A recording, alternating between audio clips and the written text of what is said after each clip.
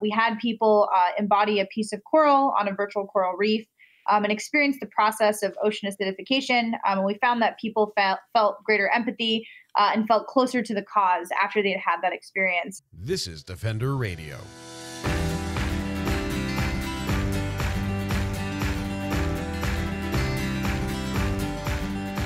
I'm Michael Howie, and this is Defender Radio, the podcast for wildlife advocates and animal lovers, brought to you by the Fur Bearers. How do you grow empathy and protect the future for non-human animals in a part of the world most people will never visit? One company has the answer and the science to back it up. Krikey, a mobile gaming company founded by Jvani and Ketaki Shriram, recently partnered with the Ellen Fund to launch Gorillas, a 3D augmented reality game that allows people to learn about the lives of critically endangered mountain gorillas in Rwanda.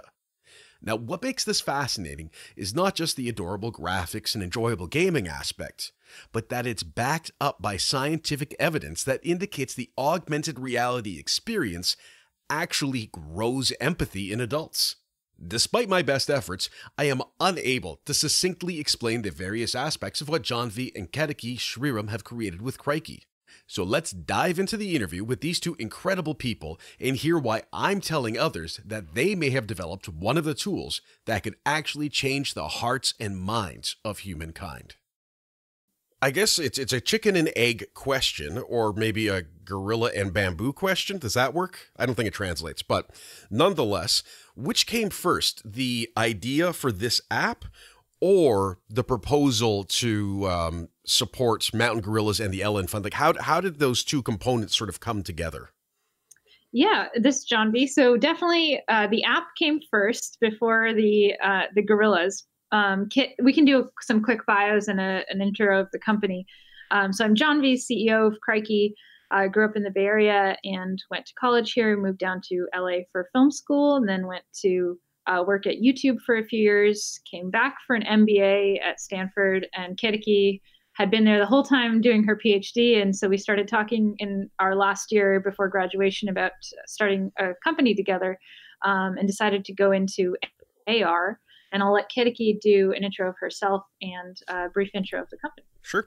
Hey, this is Ketaki. I'm the Chief Technology Officer here at Krikey. I got my PhD at the Stanford Virtual Human Interaction Lab in 2017. My research was more on the technical side of virtual and augmented reality. And while I was there, I worked a little bit at Oculus and then also at Google on the Glass team. And the company is called Krikey. We're a mobile augmented reality gaming app where multiple users can connect in real time to play AR games with friends. We launched in October on iOS and Android, and to date we've worked with Sony Pictures for their film Goosebumps and with the Ellen Fund, and in both those cases we built them custom multiplayer AR games for Goosebumps with Goosebumps villains as the characters, and for the Ellen Fund featuring a baby mountain gorilla. And when we started the company, we did start with this idea of wanting to promote conservation. And so the very first iteration of the app, we had a bunch of animals, including lion, manta ray, baby elephant. And the idea was that users could place these animals into their room through their phone camera and interact with them.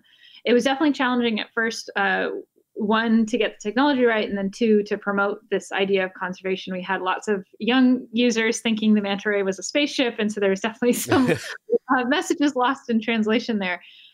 So we, as the company evolved, moved into gaming and realized that gaming was a really neat channel to get people engaged in a topic or with a character, with an object in the camera. And as we started doing that after the Goosebumps partnership, we were able to get in touch with the Ellen Fund, and they had just started this initiative to save the gorillas after Portia gave Ellen her 60th birthday gift as the foundation. And they were looking for ways to engage her fans, and not all of her fans would be able to travel to Rwanda to actually go trekking with the mountain gorillas, but they really wanted to find a way beyond pictures and videos for their fans to engage with the emotion and the empathy that they felt when they started the foundation. And so we, with working with them, constructed this idea of building an AR forest and not just the baby gorilla in the forest in terms of the 3D models, but also the soundscape of what does it feel like to actually walk through the forest. And so that was sort of where the idea originated, and where it's come to be today.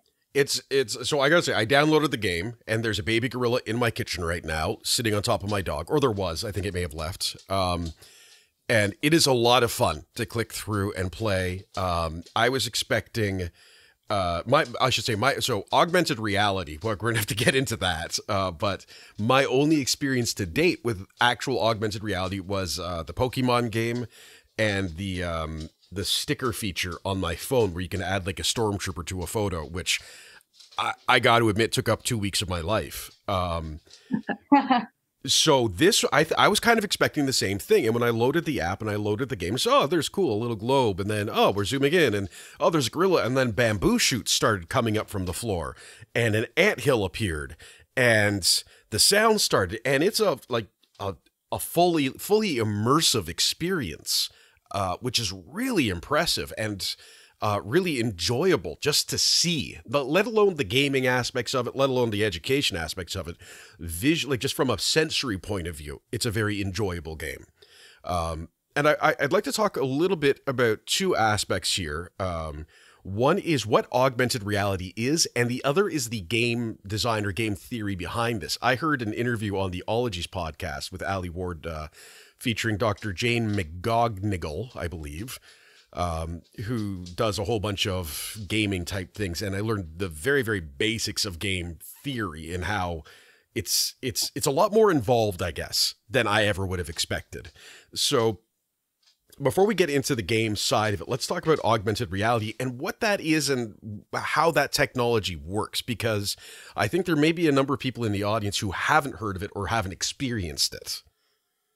Yeah, absolutely. So this is Ketaki speaking, and the idea of augmented reality is that we're overlaying virtual or digital objects onto the physical world environment. And how is this different from virtual reality? I think that's an important distinction. So with VR, you do need to have a headset. When you put the headset on, it's a fully 3D world. So the physical world is not involved at all. However, with AR, you can do it off your phone or off of a headset, and it's integrated directly with the physical world. And to us at Krikey, that was really compelling because we wanted people to be able to experience nature and these beautiful animals in the context of their own life, to really drive home that sense of empathy and understanding that we're existing here today, and then in Rwanda there are mountain gorillas coexisting here today as well. It's like I said, it's a very, from a sensory point of view, it's very I can't even think of the right word. It's very impressive. That's the word that I keep coming back to. And I apologize for the sounds you're hearing right now. That is JJ pacing around behind me because I am gesticulating wildly, and that normally means we're going to play. No problem. I actually want to have Ketaki speak a little bit further to her PhD research and how that led us to wanting to do conservation-based augmented reality, because her research has shown an impact on people's behavior and perception towards the environment after having an immersive experience. And so I'll let her speak to that. Yes, please. Yeah, absolutely. So when I was getting my degree in our lab, we did a lot of work around how do immersive experiences, particularly with nature, natural environments, affect people's physical world attitudes and behaviors. And we saw in a number of instances that even short periods of immersion inside of virtual reality could actually change people's attitudes towards nature. A couple examples that come to mind. So in one study, we had people cut down a virtual tree, and we would ask them afterwards to do sort of a series of tests in the physical world. And we found that they actually used less paper resources after they had had the experience of cutting down a tree in virtual reality and understanding that that is where paper comes from.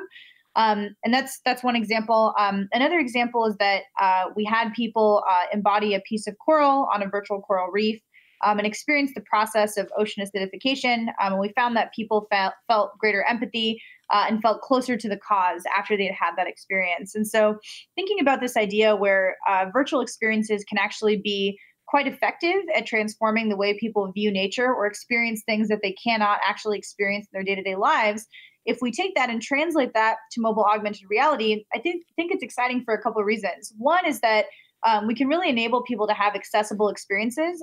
That was a key reason why we decided to do augmented reality off the phone at Krikey. We felt that we wanted lots and lots of people to be able to experience this with very low barriers to access. And then two, we wanted to build high fidelity experiences through the phone that would actually transport people to locations they can't actually visit every day. And I think the gorilla game is a great example of that, because not everyone can go to Rwanda right away, but at least they can experience this version of it and have a customized experience with the gorilla. Well, and I think that sort of plays into the whole concept of using this kind of technology, is that going to Rwanda is not an everyday thing for most people, I think, unless you happen to live in Rwanda. So it certainly is an experience. And I'm fascinated too is there any, in your study of this, I'm stumbling all over the place because I'm so fascinated by this. During your work on this concept of using VR and AR for conservation, was there any kind of sociological or psychological component to the study, trying to identify what I suppose the fulcrum is? Like, at what point are they saying, like, is there a switch getting thrown from I'm experiencing this environment to I can maybe do better, or to, oh, I never thought of it that way? What's causing that switch to get thrown, do you think? Yeah, that's a great question. So there's a few different measures that can be used to identify sort of the moment where attitudes shift or people feel compelled to take action. So the first type of measurement is biometrics. So we often collect data on people's skin conductance, their heart rate during the experience. The second type of measurement is movement. So we can track how people are moving during a virtual experience, where they're looking during the course of the experience. And then lastly, we also do use survey questions, both multiple choice and also qualitative. So just an interview, talking to somebody. And when you correlate all those measures together, it does give you a good sense of what exactly in the experience is motivating people or moving people to action. And in general, the research indicates that when people have embodied experiences with novel avatars, so in other words, embodying someone or something that is not like you in the physical world, taking on that new perspective can actually lead to a higher likelihood of attitude change after the experience. So what you're saying, more or less, is that the two of you have figured out how to save the world. That's what I'm hearing, at least. I don't know if we figured it out yet. We hope that what we're trying to build here contributes to that in some way. I don't know that any one thing can solve for that, but our hope is to continue to build nature-based AR experiences that can help people connect or use their phone as a window back into the natural world. Everyone's always so zoned in on that little screen, but if it can open up, a forest or a new ecosystem or habitat, I think it helps people reconnect with nature in a new way. Absolutely. And these are conversations I have with people sort of in my field of nonprofit advocacy and wildlife and conservation regularly, is how do we get people connected? So, for example, I live in the middle of an urban center. I compare Hamilton to Pittsburgh frequently for American friends. It's a very similar kind of vibe and city style. So there is nature nearby, but it's not in your face every day. And we're asking people to change their lives to help something that they're not really connected to. On top of that, I literally posted 2 days ago, after reading a book by Dr. Isha Akhtar called Our Symphony with Animals, which I'm going to be talking with her about soon. My post was, how do we grow empathy? Because as children, we seem to kind of naturally have it, and then we grow out of it. And what I'm getting kind of a feel for, talking to the two of you and having experienced this game and done a bit of reading about it, is that you're growing empathy in adults. And as someone who spends most of his time reading and looking at the horrible things human beings do to animals and each other, it is genuinely putting tears in my eyes to think of that concept, that ability to make people, to have people experience something other than themselves. It's damn near miraculous. So I think that's something the both of you should be, and probably are, extraordinarily proud of. But I can say from our perspective, we're extremely grateful for, because this is just the beginning too, right? It's like, how far could this go? what's next in regards to AR and VR and how we interact with nature? Are there big sky-high plans at this point, or is it seeing how things go? Thank you. And definitely, I mean, even for us, we often are so heads down in building these experiences, we don't get to see the impact that it has on people. We just, a couple weeks ago, were at a conference and got to demo the Gorillas game to a few people. And some of the women were brought to tears the first time they held that phone and sat next to the baby gorilla on the ground in the middle of the street. And it was impressive for us to see that our work was able to emotionally touch people in that way. And it's definitely been inspiring for us to see that, and we hope to continue. We do have a couple other nature projects coming up this year that we'll definitely let you know about as their release dates come up. From our perspective, we want to continue to explore how this project has impacted people, and so if anyone has played the game and really loved it or had an experience that they want to share with us, we always welcome people to email us at support@krikey.com and share those stories, because that's inspiring to our team. It helps us know what parts of this experience are really meaningful to people, and how could we build it better next time for the next animal project that we work on. I think in our world, we're trying to find ways to continue to get people to stay in experiences, come back to the experience multiple times, to share it with their friends. And that is really how this message spreads, and how we can continue to get more people to connect with nature in their own way. And the beauty of it is it's really a customized experience, because the gorilla in the game has its own AI. So as a user playing the game, you can't actually control the gorilla. When you tap on it, nothing happens. You can interact with the bamboo and the termite mounds in the experience, but we want the animals in all of our experiences to have their own agency. And so there's no way that the user could ever control them, which means that as you're walking around in our games, the animals can do different things, and they will take their own path as it is. So anytime somebody comes in, they have a very different experience interacting with the animal and the environment. And it also. Oh, sorry. Go ahead. I was going to say, I just talked with Dr. Mark Beckhoff about his book, Unleashing Your Dog. And we taught one of the big elements of that is agency for non-human animals in our lives, is giving them that ability to choose. So it's just, again, it's another absolutely wonderful thing to hear about this game. It's getting kind of ridiculous at this point, to be honest. Yeah, I think it's, I mean, even for us, as we were designing it, we're like, will this translate? Will it feel real?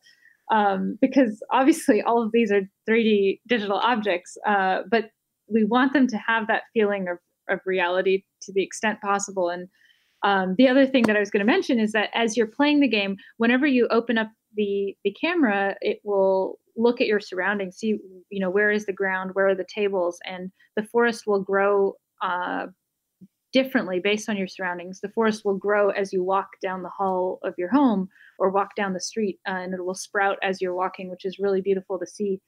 And I think as we continue to develop the game and add updates to it, there's more and more that we're able to do on the technology side to make the game experience even better. And so we're really excited to continue to do that. It's actually, I was just thinking, it's kind of like a child's imagination. Watching all of the elements come together on my phone screen or tablet screen reminds me of visualizations of how a young child with a creative mind sees the world around them. It's another little anecdotal side thing. And of course, people who do want to send you stuff can also rate and review on iTunes or the Google Play Store. Because as someone who does podcasts, I am trained to say that at least twice an episode. Thank you. Yes, please. If people, love the experience and want to encourage, a good review always helps us feel better and want to work harder and do better with the projects that we're working on. And that we would very much appreciate that. Thank you. Now, in terms of the gaming aspect of this, as I said, I have a very, very, very, very, very basic understanding of game theory and how it kind of applies to different things now, but it's not nearly good enough to explain to anyone, barely myself, because I just listen to someone else talk about it. So I actually don't have an understanding, but tangent. So anyway, how did you decide how people would interact with this? Because it's one thing to have sort of an exploratory environment, which is something I think that is around now, right? Is sort of just explore this maze or explore, this hidden island full of annoying mist on a CD-ROM in the 1990s. And so a very specific generation is going to love that joke. And how did you decide what it's going to be like for the user? Other than sort of once we get past the environment, past the messaging, how do you decide what the game is? Yeah, that's a great question. This is Ketaki speaking, and I think there were kind of two things that we wanted to take into consideration. So the first was, what is the goal of this experience in the perspective of the user, which is we want them to experience what it's like to be in a virtual Rwandan forest, trying to survive, much as a real gorilla would have to. And then the second consideration was, how do we bring in sort of unique elements of augmented reality gameplay to make this experience replayable and interesting? And I'll talk a little bit more about that. So one of the things that we've learned is that the most important thing with mobile AR in particular is that for the experience to be meaningful in augmented reality, it needs to require people to move around a little bit. So this is not, a seated game where people can just, sit on their couch. To really engage with the forest, you have to get up and walk around. And to encourage this, as you're walking, you'll notice that the forest actually grows with you. So the more you walk around your living room or down the street, the more forest there is. And when you turn around, you can actually see it. So the play area gets larger and larger. And similar to the actual forest, only certain stretches of the forest will have bamboo and only certain stretches will have termite mounds. And we wanted to encourage two different types of interaction with these food sources. And one of the keys to gameplay success is variability, both in visuals and in gameplay mechanics, so that users feel challenged to try and achieve their goals. So, for example, with the termite mounds, you tap to break them and then have to tap fairly quickly to collect the termites. And with the bamboo, you have to pull it down as though you're going to snap it, just like the real gorillas do in Rwanda. And you have to release it at just the right time to actually get the full benefit of the berries that are falling down from it. And we wanted to include those two different mechanics so that users felt like there was variability in the experience and like there is a challenge to collecting food. Survival is not always going to be easy. It's what, so, okay. So something that I'm interested by is the concept of survival. And again, I'm coming at this, so I'm just trying to think of the best way. I have often thought about animals, non-human animals in virtual worlds. So, for example, I haven't played the new Red Dead Redemption game because of killing animals in it. It's something I'm not comfortable with. But I've had conversations with game designers and with young people who are gamers and with animal rights activists. And there's this weird balance people have, and everyone's a little different on, well, it's just a game. Or, no, it's representative of something else. So how do you raise stakes in a game where you're trying to encourage people to have empathy for a creature in a place without having negative consequence, I guess, or without having indirectly violent consequence to the individuals in the game? Does that make sense? I feel like I'm running in a circle in my brain trying to come up with this question. Yeah, absolutely. And I think for us, the answer to that question is that, one, we don't want people to be able to control the gorilla. We don't want the game to involve petting the gorilla in any way. This animal is a wild animal and it should be left free. We want people to observe it, but not to invade its space or harm it in any way. And then two, thinking about the survival element. For us, survival in this game meant really what it means to be a vegetarian gorilla in Rwanda, which is, simply the act of collecting food. And we hope to make that interesting and still just as compelling as some of the other games you mentioned, simply by introducing a timed component to the game. So you have an energy bar in the game, and the closer it goes to zero, the closer you are to having the game be over. And so we hope that time component would add that same sense of urgency that people might feel in other games, but without any of the sort of violent actions that you mentioned earlier. And there's no graphic violence or anything in the game either. It's more of a smooth transition to the next stage of finishing your video, because you get an edited highlight reel of your gameplay after you finish the game, which you can share with friends or on your social media after. And so users can either choose to exit the game early, or if the hunger bar or energy meter goes down to 0, then you get gently moved over to the highlight reel section of the app. Awesome. And I imagine you probably often talk to parents and educators about this. What kind of age range are you looking at? Is this something that, I would download for my 14-year-old little brother? Is it something that my sister would download for her 10-week-old son? Probably not, but it's the first thing that jumped into my head. Or is it sort of an all ages experience, other than previously mentioned nephew who can barely lift his head? Definitely, we want it to be something that families can experience together.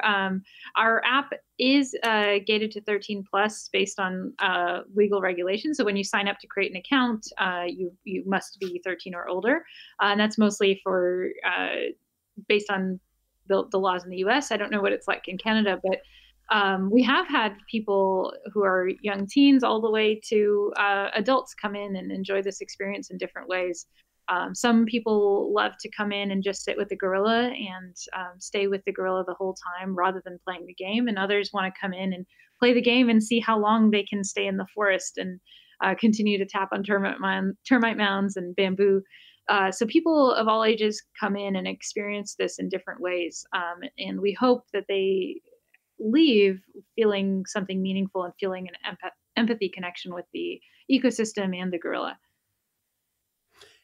And what was it like, I have to ask, when you you went into partnership with the Ellen Fund? I mean, I know running a company, any sale, any new contract is exciting. What's it like when it's, for Ellen's birthday? It was very exciting for us. We're a small startup, and so this was a very big project for us. The Ellen Fund team has been really kind and wonderful to work with, and they genuinely care about the cause and want to find ways to help her fans to connect with gorillas in new ways using technology. And so they were very kind to work with us on developing the concept of the game and sharing it out on social media. And so we've been very grateful to them for their belief in us as a team and working with us on building the experience. To learn more about Krikey, visit Krikey.com. That's Krikey with 2 Ks. Or look up the app on the Google Play Store or iTunes Store. It really is a ton of fun. And to learn more about the Ellen Fund and the incredible conservation work they're doing, visit theellenfund.org. That's the show for this week, and I want to thank all of you for listening. This interview was a ton of fun for me to do, and I really hope that comes across. Doing this show means a lot to me, and it means a lot to all of us at the Fur Bears. So thank you for listening. And if you want to show how much you enjoy the show, here's 2 things you can do. Pick either, pick none. I'm happy either way. First, go to patreon.com/DefenderRadio. You can directly support the Fur Bears and this program with a $1 a month gift. That's 25 cents an episode, pretty much. All you have to do is go to patreon.com/DefenderRadio, punch in your information, and we'll get a small gift from you every month. It's great too because it allows me to give you exclusive access to some content. For example, I wrote a small blurb last week about my birthday and some mental health issues I've been experiencing. Sometimes you'll see funny pictures of JJ or hear me having full conversations with her while I'm trying to record things, as well as outtakes like 2 birds fighting inches from my window while I was interviewing PJ Smith several weeks ago. So that's patreon.com/DefenderRadio. Now, the other thing you can do that means a lot is going to your preferred podcast app, whether that's iTunes, Apple Podcasts, Google Play, Stitcher, Spotify, Player FM, one of the many, and leaving a rating and review of the show. That makes it easier to find for others when they're looking for content. And in turn, that helps us communicate our compassionate views to others, our solutions, our interviews, and more. So again, rate and review, join us at patreon.com/DefenderRadio, or just follow me on social media. I'm at Defender Radio on Facebook and Twitter, and at Howie Michael on Instagram.